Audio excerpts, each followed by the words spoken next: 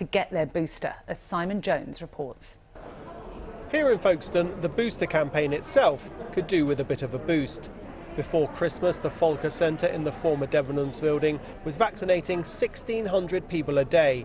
That has now fallen to just 160.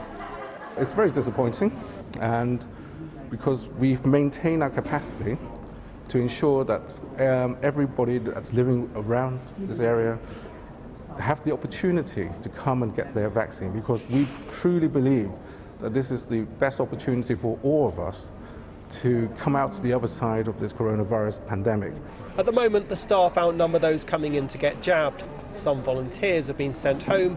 It's frustrating for those who remain. People are just not turning out for their vaccinations. So, yeah, we're here and ready, and everybody is ready. The whole community is ready to give their time to help get this project done.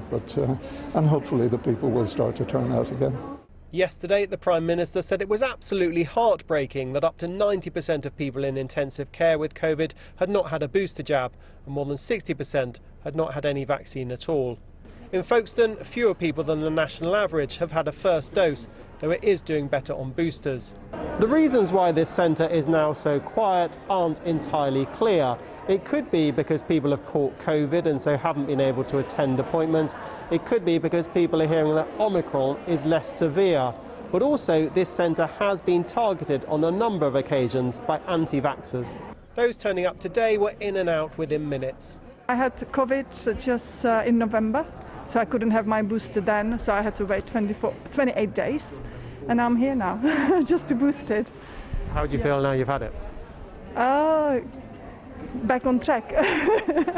Most of my family are quite vulnerable, so hence trying to protect everybody and do my bit, really. This was the hustle and bustle when our cameras visited last year. Today is much calmer.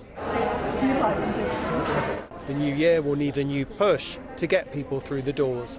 Simon Jones, BBC South East Today, Folkestone.